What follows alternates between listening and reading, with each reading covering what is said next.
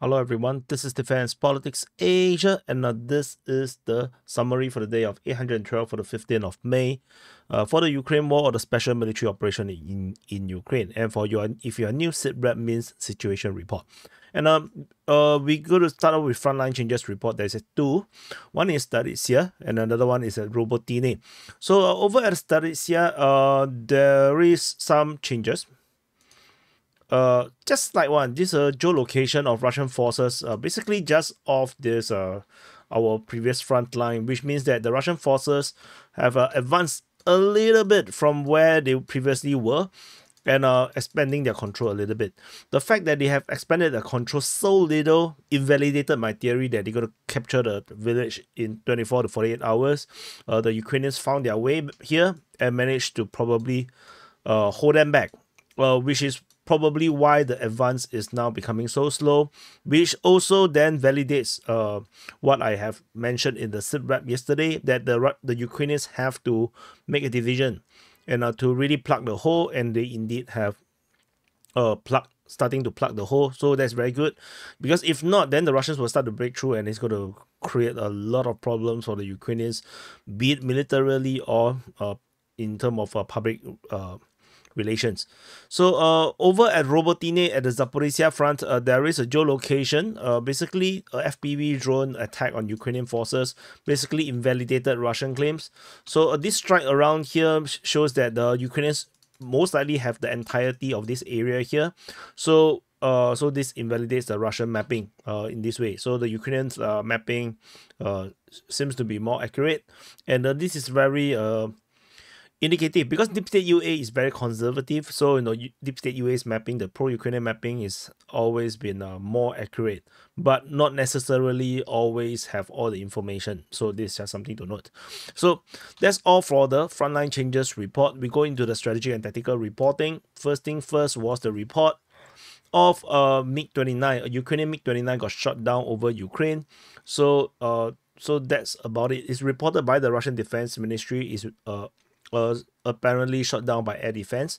So not exactly sure where this happened. We go into the Kharkiv Front. Over at the Kharkiv Front, this is where the Russian Kharkiv offensive is ongoing, and it looks like the progress is slowing down because there is not much frontline changes being reported over the past 24 hours. There's a few weird stuff. So first thing first is this attack on Kharkiv. Or Granov, so many names. So the Russian Defense Ministry mentioned that they have hit the Ukrainian forces over at Kharkiv or Granov. So Ukrainian forces protecting this border town got hit. It's unsure if this is actually an attack in terms of a ground offensive, or is this just a fire attack. So we will definitely have to pay attention and see whether this will be reported again tomorrow, or Russians suddenly report that they have captured Kharkiv. So it is important to note, because Kozacho-Lopan is a rather strategically important town. It helps to create a buffer, and this was previously a stronghold for the Russians when they are still holding the northern part of Kharkiv. So, and we move into the Lipsy sector of the Kharkiv Front. At this region here, we have the Russian Defense Ministry declared the capture of HYLBOKE or Glubokoye, which is easier to pronounce. HYLBOKE is much harder. You can try now. Say HYLBOKE. Difficult, right? Not easy. You should appreciate me pronouncing Ukrainian spellings. I know the Ukrainians don't pronounce this. They actually also call it Glubokoye or Gluboke, but yeah, but they want to spell it this way, so I'm going to pronounce it in English. And over at Lukyansk, the Russian Defense Ministry also announced the capture. This the first time we have reported the capture is 2 days ago on the 13th of May, or rather on the 14th of May. Happened on the 13th of May, and but according to Ryba, the pro-Russian source, they say that the village was actually taken on the 11th of May. So that is a little bit early. That was like the second day of the offensive. Sounds a little bit early, but anyway, whatever it is now announced to be have captured. So we didn't give the flag because we already given the flag before, which is actually in the wrong color. Freaking hell! I didn't realize I'll put it in the wrong color. So anyway, so there is a various geolocations in this area here as the Russians are continuing to push towards Lipsy, and there is geolocation of Russian forces in these two areas. However, Ukrainian forces are starting to counterattack from Lipsy direction towards HYLBOKE, and this is already reported by the Russian Defense Ministry. And in fact, we have geolocation of Ukrainian forces storming a house, capturing some Russian soldiers over at this location. So with this confirmed, Ukrainian forces is now counterattacking, and it looking like by the footage, it looks like these Ukrainian troops are not cannon foders. These are trained troops. So we will definitely continue to monitor. Probably it could be the foreign fighters, it could be some of these more elite groups, it could be the Kraken or whatever. I didn't really care, about units. So you can actually check out, I think maybe Theta mapping. I think they talk about units. I don't really care about units, I care about borders. So because it doesn't matter what the units are, because a certain units may be deployed in this direction, but actually they only have like 20% of its manpower. No, and then actually they don't really have the manpower to fight. No, but the unit name sounds very big. No, but which is why I avoid doing that, because all manpower, the capacity, the how much troops are there in the unit is all operational secret. So no one's supposed to know this kind of information, and if it got leaked, it also may not actually be accurate. So I try not to follow the units because it will get very confusing. So, and you probably don't understand, although it sounds very good, the 131st Mechanized Brigade, like actually, but in your brain actually it means nothing. I know, because it means nothing to me. So anyway, so we move on. So that's all from not that's all. There is the Ukrainian Defense Ministry mentioned they repelled attacks in the area of Slobozhanske, which is very weird because Slobozhanske is south of Lipsy. Lipsy is here. So for the Russians to be fighting in the area of Slobozhanske means the Russians have taken a lot of grounds, I guess. So a bit weird, kind of a weird report. But Ukrainian Defense Ministry do this kind of thing quite often, so it's not new. There is a geolocation of Lancer attacking some Ukrainian positions in the forest. So, but not very important. But just confirming Ukrainian presence are there. So if you're pro-Ukrainian, you can now start to breathe. You can feel better about it because the Ukrainians are now actively defending this location and this front line, and it looks like they're going to be able to slow down, if not hold back, the Russian offensive. But also take note that I did mention a lot of times, this could be just a diversionary attempt to draw in good Ukrainian forces away from the other front line that the Russians actually wanted to focus on. So just pay attention. Over the Starytsya sector, other than the geolocation of the Russian forces pushing into the eastern part of Starytsya, Ukrainian forces are also allegedly counterattacking in the Starytsya region. So which I mentioned corroborates the slow progress in this area here. So we will continue to monitor. There's not much to talk about here anymore. Over at the Voschansk sector, there is various interesting happening. So according to information from the Ukrainian Defense Ministry, they are now counterattacking. They literally say that they are counterattacking, and they have partially pushed back the Russian forces. So fighting, they claim, is in the northern and northwestern outskirt. Outskirt actually means outskirt, like outside. So which would be subjective, because to claim that the fighting is so far away is a bit contradicting, I would say, compared to where the previous geolocations were. The geolocation that we do have was a Russian tank that's burning in this area here. So Ukrainian forces attacking through the forest, and trying to cut off the highway is possible, which resulted in this destruction of the tank. Makes sense. But to say that the Russians are totally pushed out, I know some of the Ukrainian claims are that. I don't think that could be accurate, unless the Russians have already started to withdraw after accomplishing their diversionary attempts. That could also be possible, but it will be kind of like a silly thing to do. But whatever it is, what do I know? So that's all. The fighting is ongoing. The front line is very, very blurry right now in Voschansk. Fighting is very sure to be in the northern half of Voschansk. So Ryba also mentioned that any reports of capture of Voschansk is just nonsense. The reality is that the northern part is under Russian control, and then the Ukrainian presence are actually in the northern part. So there are Ukrainian forces in certain part of the northern part of the city, so they are fighting. So this is actually reported by Ryba themselves. Russian and Ukrainian Defense Ministry both talk about the fighting in this area here. So we will continue to monitor. So I'm going to start talking into the different accents. And over the Taipei, there is a geolocation of Ukrainian forces getting attacked by the thermobaric missiles of the Russian forces. This brings into some kind of contradiction to the previous reports that the Russian forces have already captured Taipei on the 11th of May, according to the information from the Russian sources, Ryba. So we'll tentatively, I will not be changing the front line or the mapping of the Russian sides because I do not know when this video was taken. So it could be a possibility that this video of this attack actually comes before the capture that was reported on the 11th.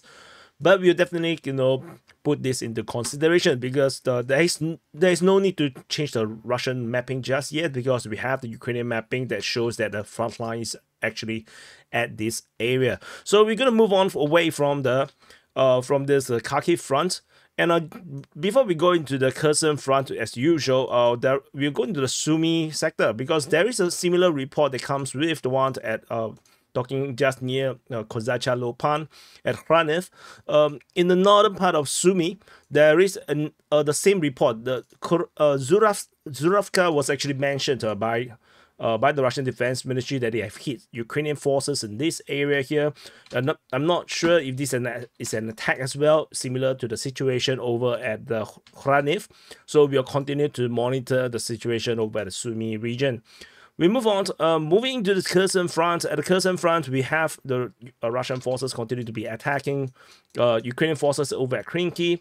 This is reported by the Ukrainian Defense Ministry as usual. So can I talk in this kind of accent? So for those that are complaining about my English, you can you understand it better? Or you want another accent? So both works, and over at this Dnipro River, there is still shelling reported at Zolota Balka as well as Nikopol. So this is a continuation of the usual that the Russian have been doing against the Ukrainian forces over the northern part of the Dnipro River. We'll continue to monitor in this area here. Moving into the Zaporizhzhia Front. So this is Zaporizhzhia city, and this is the Zaporizhzhia Front. And over this Kharkiv sector of the Zaporizhzhia Front, and we have continuous the similar report from the previous time the Russian forces are attacking at Robotyne. This time around, we also have reports at the northwestern part of Verbove, and there is some fire attack, if not Russian attack, towards Malatomashka. So, according to the Russian Defense Ministry, they have declared the capture of Robotyne at Zaporizhzhia, and however, this information is actually contradicted by the Russian source Ryba. They say that contrary to the statements made by the Russian Defense Ministry, they say that the enemy present which is the Ukrainian forces, are still present over at Robotyne, at least in the northern outskirts. So, and of course, during the frontline changes report, I have already mentioned of this geolocation of Ukrainian forces in the northern part of Robotyne, which might actually bring credence to this Russian sources' claims. So, which means that we are still not really have the capture of Robotyne, but I will give the flag to the Russians because the Russian MO they have made this statement. But of course, we will contradict them later. Then we can call the Russian Defense Ministry fake news. So, moving on to the Donetsk Front. So see which accent you like, So, yeah, moving into the Donetsk Front. Sorry, I have to entertain myself. Today I feel very bored. Over at the Donetsk Front, Russian forces are attacking Staromayoske, Robotyne.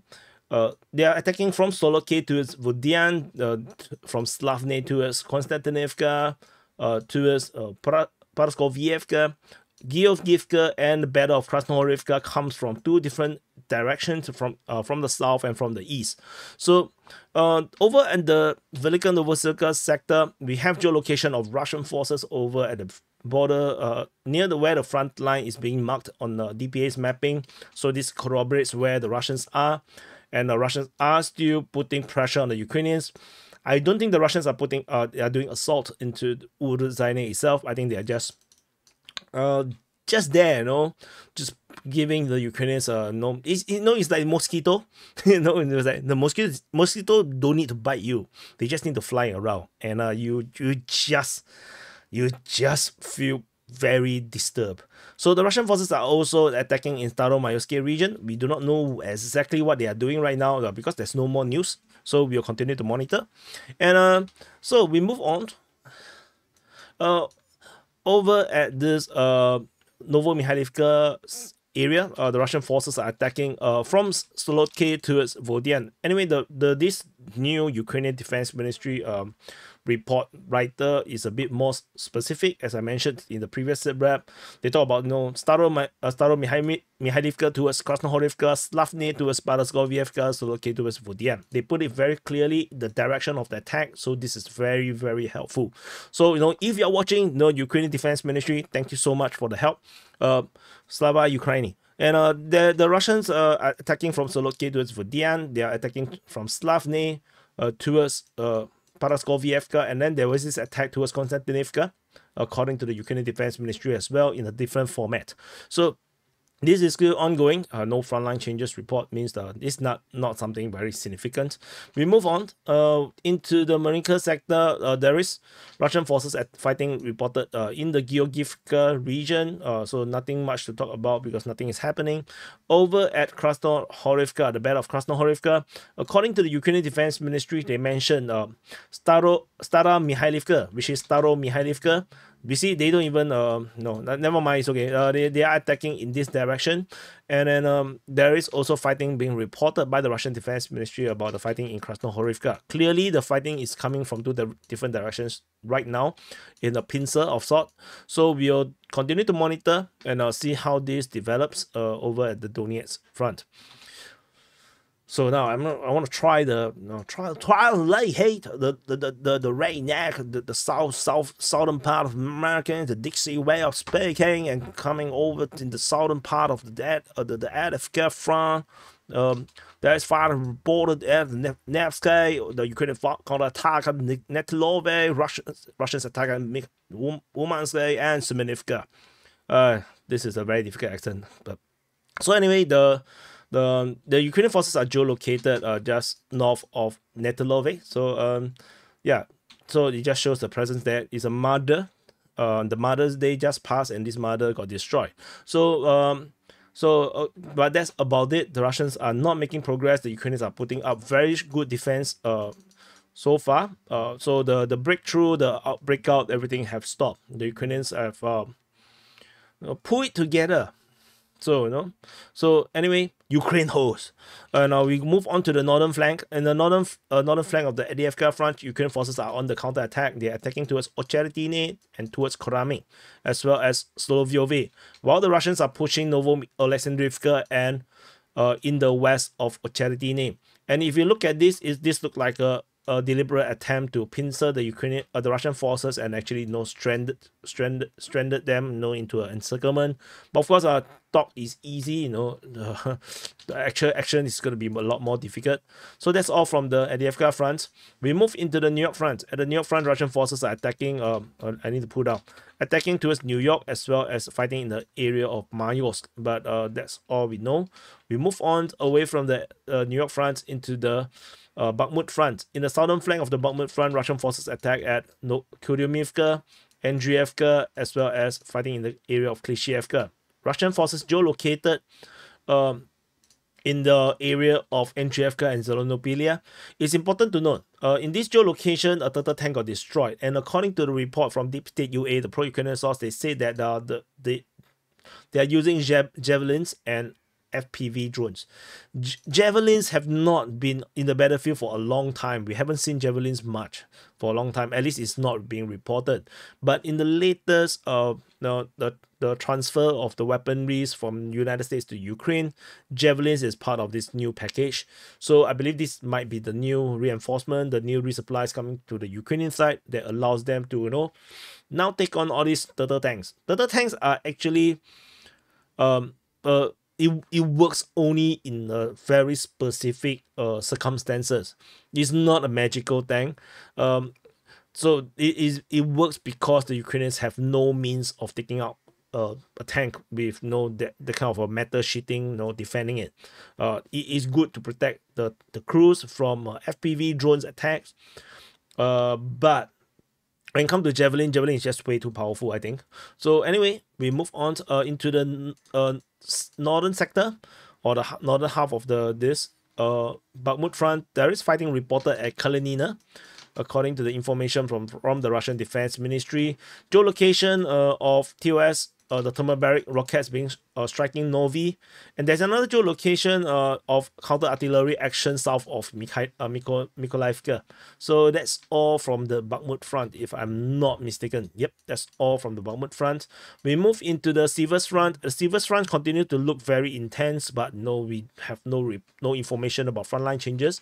Russians attacking at Bilohorivka, Verkhan-Okayamsky, Spurny, southwest of Spurny, in the western part of Rozdolivka and at Rozdolivka.